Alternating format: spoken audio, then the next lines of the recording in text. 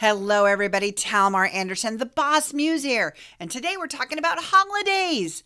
More is better. No, you do not have to give your people holidays off. And that's okay, right? There's certain businesses and industries where it's really hard to have completely the team off.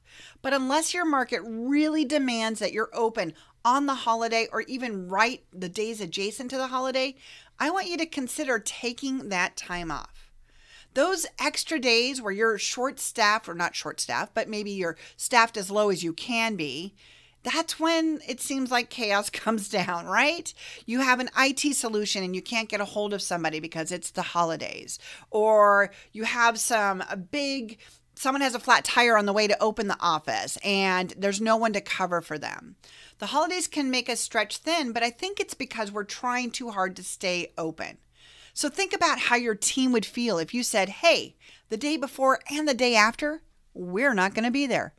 Heck, some people take a whole week off around holidays and they let their business and their team just take a breath, and it brings them back refreshed instead of frazzled trying to fit in all of their fun and hurry to get back to work.